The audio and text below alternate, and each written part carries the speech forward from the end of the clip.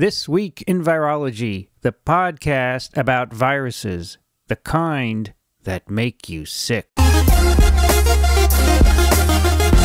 From Microbe TV, this is TWiV, This Week in Virology, episode 921, recorded on July 21st, 2022. I'm Vincent Racaniello, and you're listening to the podcast all about viruses.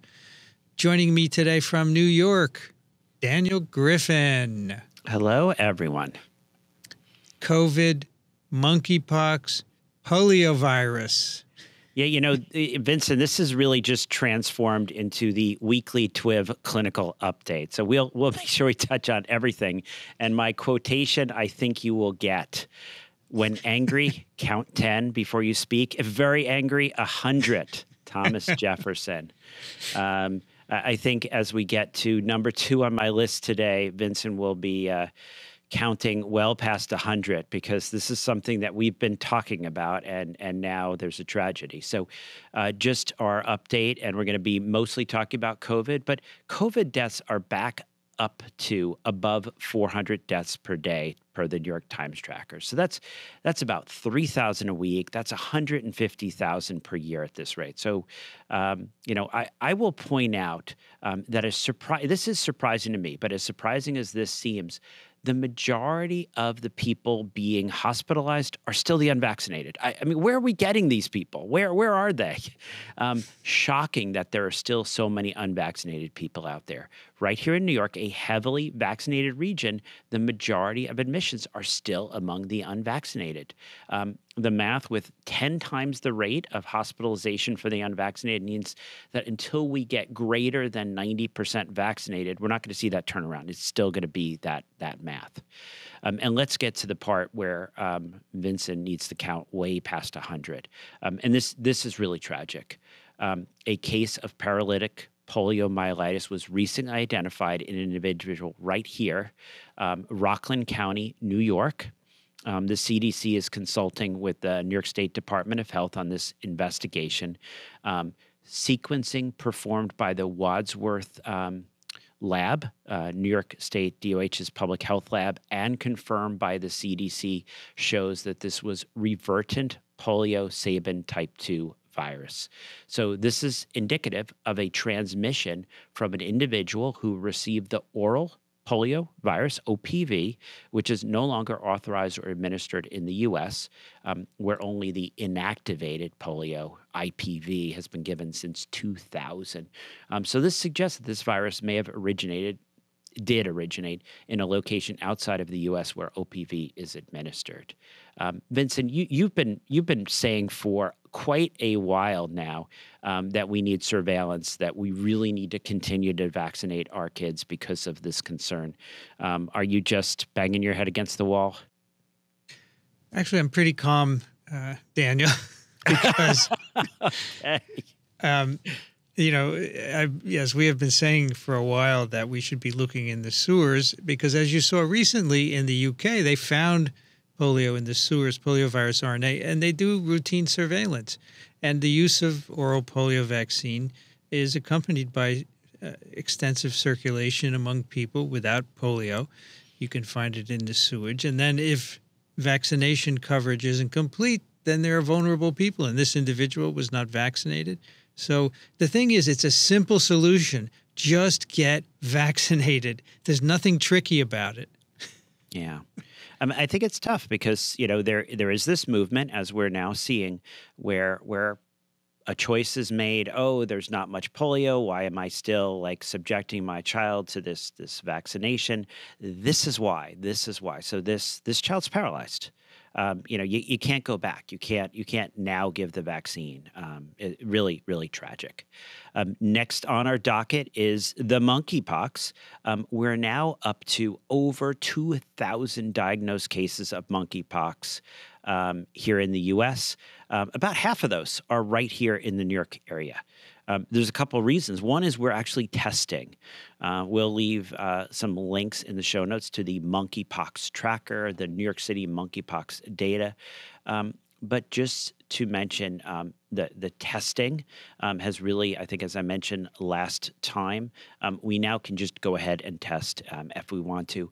But to save myself a lot of calls and texts, well, I don't know how many I'll save, but I'm going to get this out here. How do you go ahead and approach a patient that you are concerned might have the monkeypox? So the first thing we have to do is we've got to move past this circular reasoning. If we're only testing a certain population, we're only going to see it in that certain population.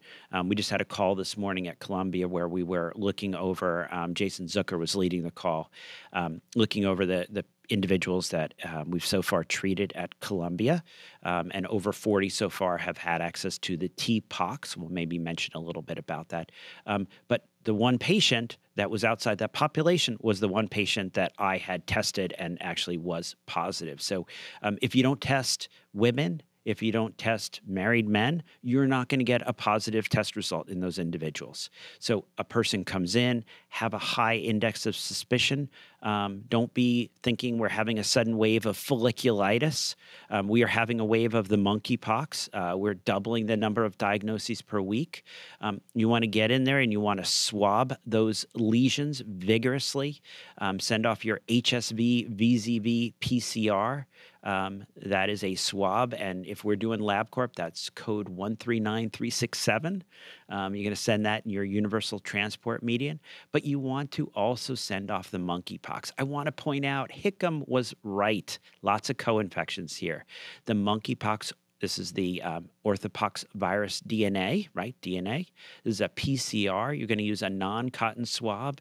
It's LabCorp code 140230. 2 swabs, you're going to send those off in sterile containers. And I do want to point out, as Hickam, we'll get to him again, we are seeing lots of co-infections. So look for other sexually transmitted infections. Test for HIV, test for syphilis. Consider sending off that urine. And actually, we say 3-location testing for the GC, chlamydia, and trichomoniasis. But again, use your judgment. But to reinforce, we are seeing lots of co-infections. We went through that this morning. Hickam was right again. A patient can have as many diseases as they damn well please. I can't believe we didn't learn this lesson. I remember the early days of COVID. Unless they had a ticket from Wuhan, you couldn't test them. If they had something else, they couldn't have COVID at the same time. Here, we repeated the same issue again. While the CDC was rationing tests, if you got a positive herpes, if you found some other disease, you could not go ahead and get that monkeypox. Where do people get this idea that you can only have one thing at a time? And reminder on transmission, monkeypox spreads in several different ways. This can spread from person to person, direct contact with infectious rash, scabs, or body fluids, respiratory secretions during prolonged face-to-face contact or during intimate physical contact, such as kissing, sex, or cuddling. You can even get this cuddling. Touching items, such as clothing or linens, that have previously touched the infectious rash or body fluids. Pregnant people can transmit the virus to their fetus through placenta. I anticipate that this will be like the early days of COVID. We'll start getting all these PCR studies on viral material on all these areas. But let's not repeat the same mistakes. We don't just want PCR. We want, shall I say, plaque assays, Vincent? Yes. And I will point, it is also possible for people to get monkeypox from infected animals, either being bitten, scratched, preparing their meat, etc. We had an individual this morning who actually got bit on the ear, and that was where the monkeypox appeared. That was the end of the contact because this gentleman did not enjoy that being bitten on the ear. But here's what's going to kill us. Right now, we're struggling to tell people with COVID that they have to isolate for 5 days and continue to use precautions for another 5 because a lot of folks are still contagious. But with the monkeypox, you may continue to transmit for up to 4 weeks. The CDC is saying no sex, abstain from that close, intimate contact for 4 weeks. Other recommendations are out to 8. All right. Well, we will learn Daniel, more. at least you can go outside. You don't have to stay home, right?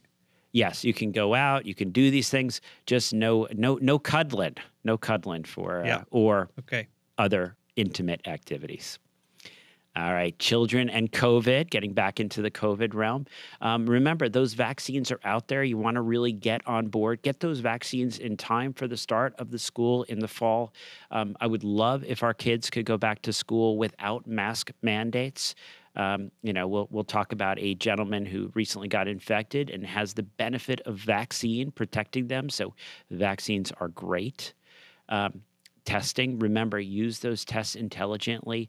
Remember, there's more out there, not just COVID, and you can have COVID and other things at the same time. All right, we'll talk about active vaccination, and don't worry, we'll mention President Biden at the end. Amy sent me the preprint, SARS-CoV-2 variant vaccine boosters trial preliminary analysis. These are the results of a phase 2 open-label randomized trial that enrolled healthy adults previously vaccinated with a SARS-CoV-2 primary series and a single boost. Eligible participants were randomized to one of 6 arms.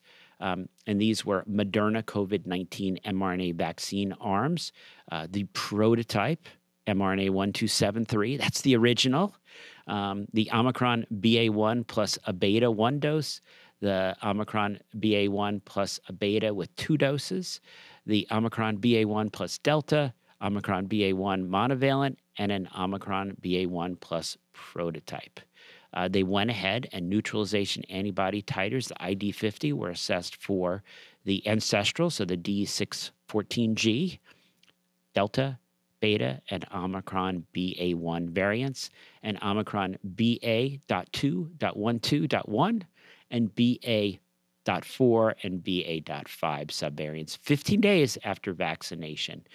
So can you guess, what are we going to measure 15 days after vaccination?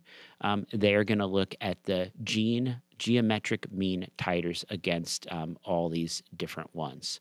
So they're going to look at D614G with similar across arms and ages and higher with prior infection.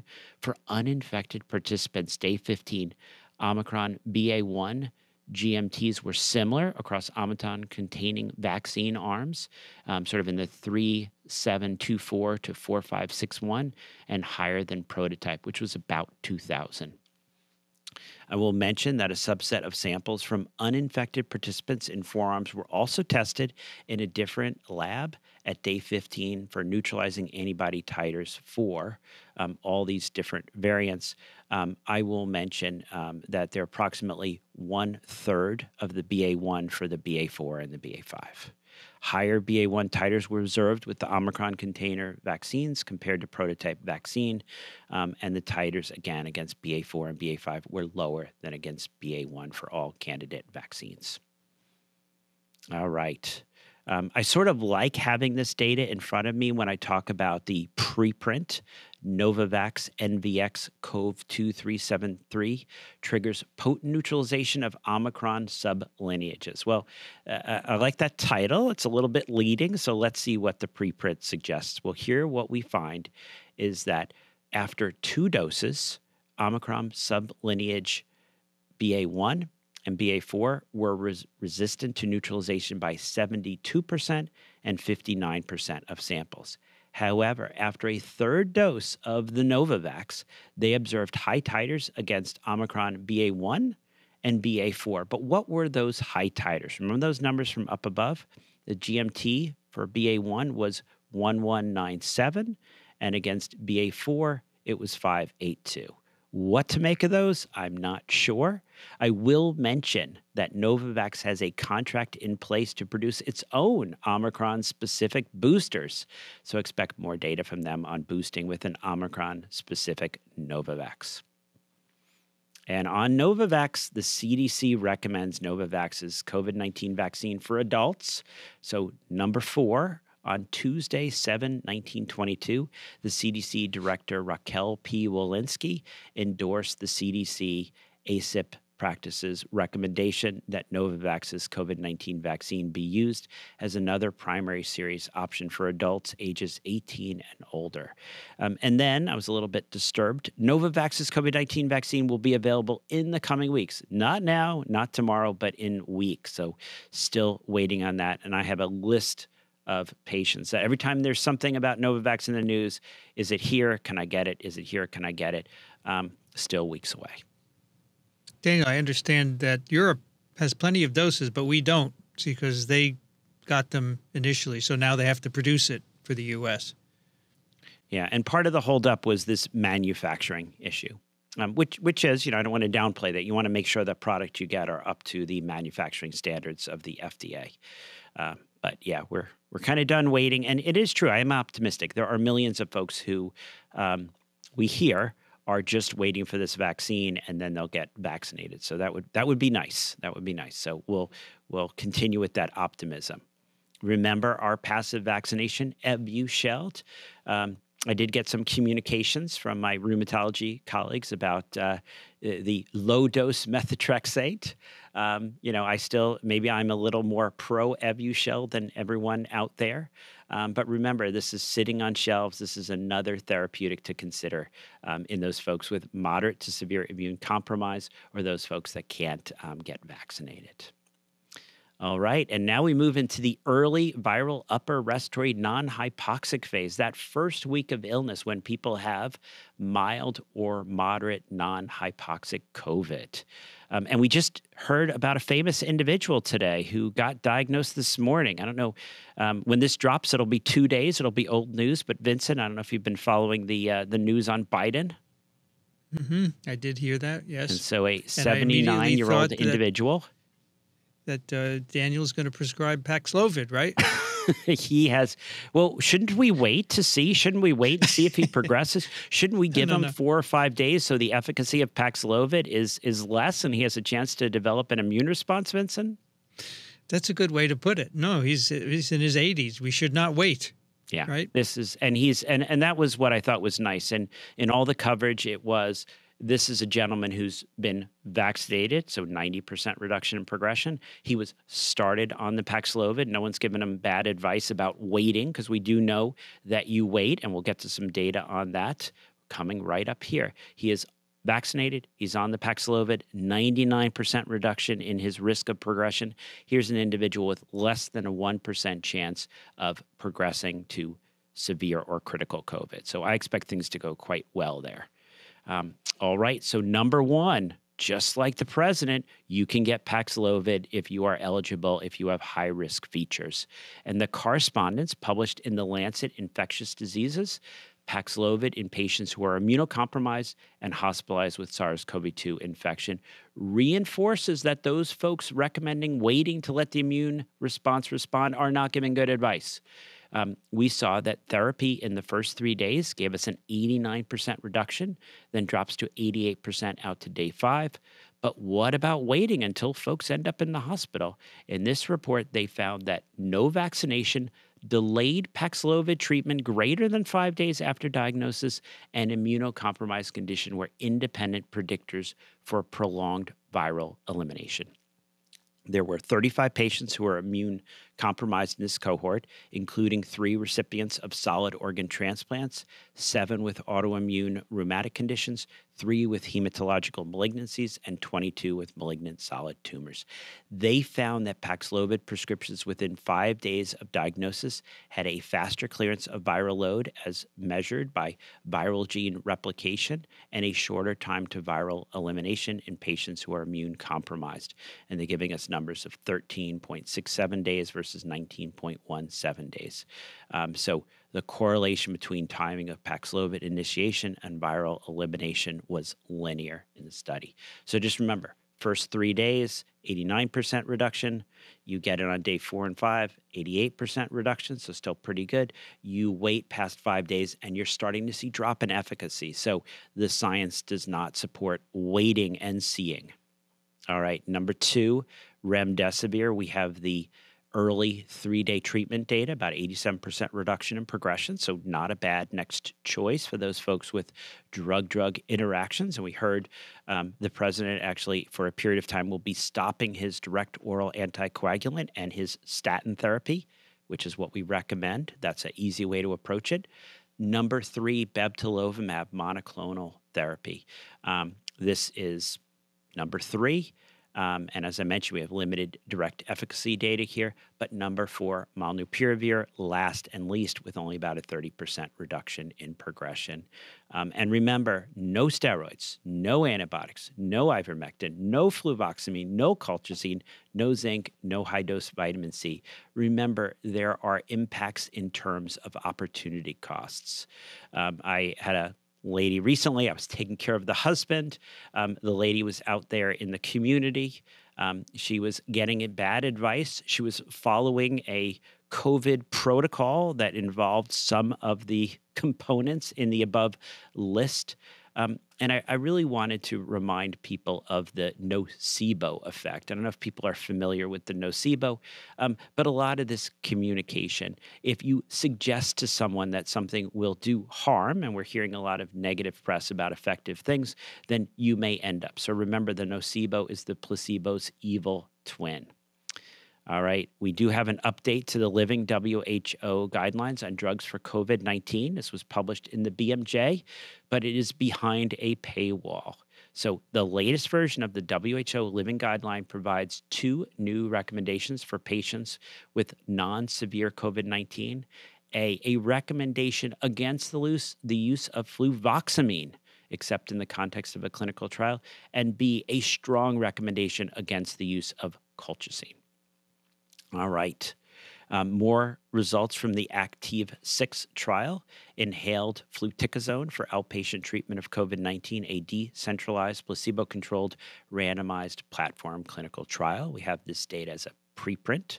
And this is this whole concept of repurposed drugs, which was very exciting. The idea that maybe heartburn medicine or my horse's chocolate-flavored deworming paste had the magical ability to cure COVID if we just wash it down with a little bleach and a few flashlights. Well, non-hospitalized adults aged greater than or equal to 30 experiencing greater or equal to 2 symptoms of acute COVID for less than 7 days were randomized to inhaled fluticasone. This is a steroid inhaler, 200 micrograms once daily for 14 days, or placebo. So this is using an inhaled steroid. The primary outcome was time to sustained recovery, defined as the 3rd of 3 consecutive days without symptoms. So I think this is interesting. We're looking at people feeling better. Secondary outcomes included composites of hospitalization or death with or without urgent care or emergency department visits by day 28. Now, what did they find? Of those eligible for the fluticasone arm, 656 were randomized to and received inhaled fluticasone. 621 received concurrent placebo. There was no evidence in improvement to recovery with fluticasone compared with placebo. 3 participants in each arm were hospitalized. No deaths occurred. Adverse events were uncommon in both arms. So in this study, it appeared that treatment with inhaled fluticasone, inhaled steroids for 14 days did not result in improved time to recovery among patients with COVID-19 in the U.S. And I do want to point out, I presented this data, and one of the questions right away was, well, it doesn't seem like it does any harm, so maybe if I have a patient, I can give it to them and it will help them feel better. This was a study asking, will this help them feel better? And what did they find? No. So don't do it. All right. Keep your hands in your pockets. And remember, isolate it for the infected. I keep reinforcing this, and I'm very interested to see what happens 6 days from now. The first 5 days, isolation for the infected. That's when the people are the most contagious. This is not a great time for those photo shoots to show someone smiling and happy and healthy. This is when the person is most infectious. The first 5 days, 85% of the transmission occurs. Day 6 through 10, the current CDC recommendations is you can be out and about, but you should wear a proper fitting mask because there may be continued transmission past then, so day 6 through 10. So a lot of people seem to think day 6, off with the mask, I'm done. We'll see what happens. All right, that second week, People seem to forget that first week is that viral symptom phase, the non-hypoxic, mild to moderate. The second week is the early inflammatory, lower respiratory hypoxic phase. With vaccines, with early treatment, hopefully people are avoiding the hypoxic component there. This is when you consider things like steroids, anticoagulation, pulmonary support, maybe remdesivir, etc. But this is not necessarily a treatment rebound. We've been seeing this for 2 years. People have a week of viral illness, and then just like Ian Lipkin that second week, then they get the COVID. That is part of the natural history. We want to keep our eye on the long COVID that we're still seeing. There's going to be a lot coming out in the press because a lot of people are getting frustrated. Where's that money? Where's all these evidence-based therapies? So let's continue to work with those folks. And as I like to close every time, no one is safe until everyone is safe. We have a lot of folks out there in the world without access to vaccines, without the education that makes them excited to get those vaccines. So right now is when I want everyone to pause, pull over, go to parasiteswithoutborders.com. We're getting right to the end of our Foundation International Medical Release of Children fundraiser. So during the months May, June, and July, donations made to Parasites Without Borders will be matched and doubled up to a potential donation of $40,000 for Fimrick's clinic there in Baduda. If we can really get a good push here in this last week of July, I'm going to encourage the directors to maybe be even a little more generous if you can help us do that. Time for your questions for Daniel. Send them to daniel@microbe.tv. Carrie writes, I'm a 42-year-old pregnant woman, no health conditions other than celiac disease, food allergies, and mild asthma during wildfire season. I'm due October 8th. I've been vaccinated 3 times with Moderna. Last dose almost 1 year ago. You mentioned a few weeks ago that Paxlovid would be an important consideration for pregnant women who test positive, even with no other high-risk conditions. Because our oldest will be starting kindergarten this August, our exposure level is about to skyrocket. I asked my OB about my risk in Paxlovid. He seemed to be unconcerned, confirmed I was vaccinated and boosted, and said, quote, "You will probably be fine," unquote. Yeah. I'm glad someone put the quotes around the probably. So this is the issue, and we keep coming back to this, is women who are pregnant individuals, they are at high risk. They're at high risk of ending up in the hospital. We've seen double the risk of losing the baby during the pregnancy if a woman gets infected with COVID. There's even been some impacts on looking at children who are born to women who have COVID. Sort of interesting, the timing there on what trimester puts the highest risk. So a pregnant individual is at high risk. So there's someone that we definitely want to consider treatment. If you look at the EUA for Paxlovid, there's a section, I've been asked this question enough, I know which section, it's section 8.1, and it goes through all the data, right? So the nirmatrelvir and the ritonavir, there's 2 components in Paxlovid that we have concerns about. So the nirmatrelvir, we have a lot of animal data. We've looked at that. There's no concerning signal, even giving doses much, much higher than we give to human beings. We now have a growing experience having treated women. The big thing here is getting the COVID during the pregnancy is not good. It's associated with significant risks. We are not seeing concerns on the other side. Now, if you're not excited about Paxlovid, if you and your physician are uncomfortable, remdesivir is another option. And there also is monoclonals. I recently had a discussion, and there was some hesitancy. The dad was a physician. We went ahead with bebtelovimab. So really the big thing is consider treatment. Don't just say, you'll probably be fine. Because then when you lose the baby, then when you have a bad outcome, you missed your opportunity to prevent that. So just to conclude, pregnancy does put her under high risk. She should be an advocate for Paxlovid or remdesivir or monoclonals, correct? Yes, agreed. Not molnupiravir, but yes, would recommend treatment. All right. Genevieve writes, my father is 80, fully vaccinated, 2 boosters, uses the local VA hospital for his needs. He has not contracted COVID yet. I want to have a plan in place in case he does, but I'm having a hard time navigating the resources available from the VA. he is on lifelong Xarelto due to history of 2 DVTs, so he will not be a candidate for Paxlovid. Do you have any suggestions as to finding out what therapeutics are available at my local VA? We live in Oregon. Yeah, so that's an interesting, and I think maybe it's good that we've got sort of President Biden here in the picture. So the Xarelto is one of those direct oral anticoagulants. You take it to prevent the recurrence of the DVT. There is an interaction with Paxlovid. So what did President Biden's physician advise? Advised stopping that medication for the 5 days. And then restarting it after the 5 days. So is there really a high risk with stopping it for 5 days? You've got to weigh that risk versus the risk of not treating the COVID, not getting that 90% reduction. So that's one thing to consider with the physician. You want to have that plan in place. Can you just stop a medicine for 5 days, whether it's a statin or whether it's one of these oral acting anticoagulants? Then you move down, not a lot of access to remdesivir, unfortunately. I think Vincent and I saw some of the data. It's like less than 1% of treatment is with IV remdesivir, just not well operationalized. Number 3, you do have the monoclonals, bebtelovimab. But again, you're going to need to get a sense of where can you access that. And number 4, last and least, but still there, molnupiravir is another option. This is something we feel comfortable with in individuals sort of as described. You don't have to worry about the drug-drug interactions. You don't have to worry about renal function.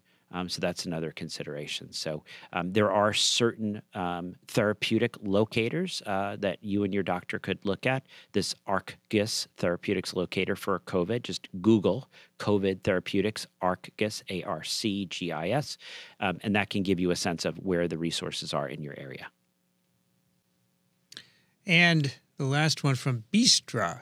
We're trying to understand what's the protection of previous infections from getting infected and reinfected right now, and the risk of complicated illness from repeat infections. I want to advise my elderly parents, 83 and 79, as they live in a country with poor pandemic response. They have 2 AstraZeneca doses, 1 Pfizer booster, just recovered from COVID with somewhat mild illness without the need for hospitalization. What's the next steps for them? Continuing to mask, even though no one masks where they are? Do they need physiotherapy appointments? Do they want to see? They need physiotherapy appointments. Sorry, they want to see friends. They need some socializing. How much should they avoid that? Should they get a 4th booster? In general, what does natural immunity coupled with vaccination do for us? So I think that the overall question, Daniel, is how well protected are you in that age group with both vaccine doses and natural infection? Yeah, and I think that this will echo back to, it's great that we have a 79-year-old gentleman who just got infected that we can keep reinforcing. And hopefully, Vincent and I, we've done a good job of reinforcing this.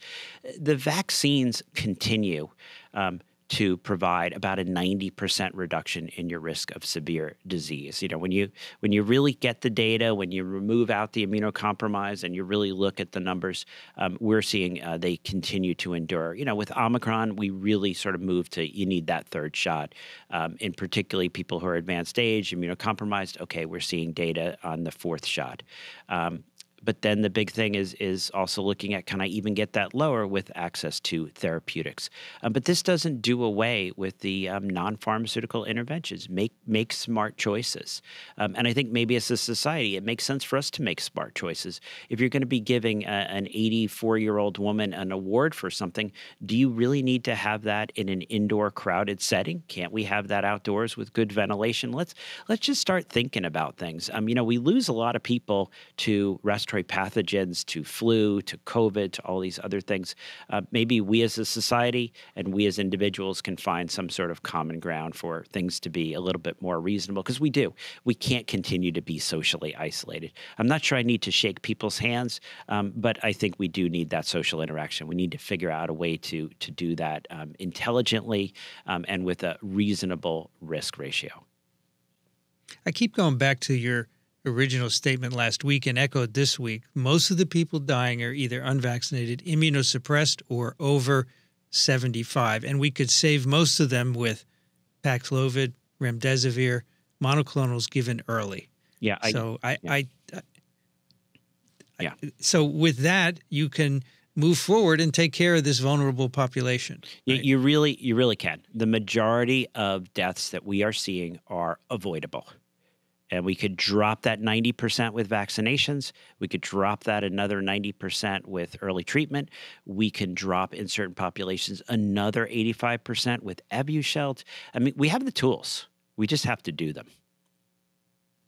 That's why there's a opinion in the New York Times saying, oh, the endemic COVID looks very grim. But they failed to note that you could prevent most of these deaths. Even if we don't know why the vulnerable population is so vulnerable, we can still prevent them. Yeah, so you're not going to get as many readers, Vincent, if you just tell the truth. You need to be dramatic. But I think we're moving past that. Don't worry. If you want to get interviewed, talk to people about the monkeypox. We really we need to stop being or polio. Yeah, or polio. Yes. Or paraechovirus. That was in the Times this week as well. Yeah, I think we discussed that on the ID Puscast, the infectious disease Puscast. So if people want to hear about paraechovirus and the recent report, whether or not there's something to worry about or not, please tune into the ID Puscast. That's COVID-19 clinical update number 124 with Dr. Daniel Griffin. Thank you, Daniel. Oh, thank you. And everyone, be safe.